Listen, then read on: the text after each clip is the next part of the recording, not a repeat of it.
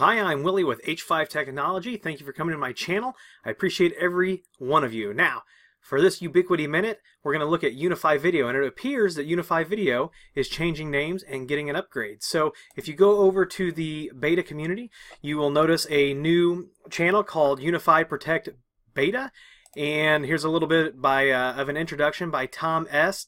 Talks about all of the new things that are happening. They've got a little bit of a demo. And there's a question: is UniFi Protect a direct replacement for UniFi Video 3?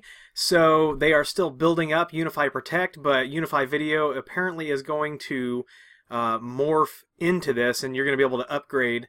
So they're going to do a lot of fast updates on this. So get over and check it out. Along with this, there's also a UniFi Cloud Key Gen 2 Plus.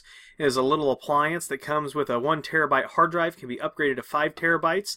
And they are pairing the UniFi Protect with this. So that's it. I'll leave links to these down in the description.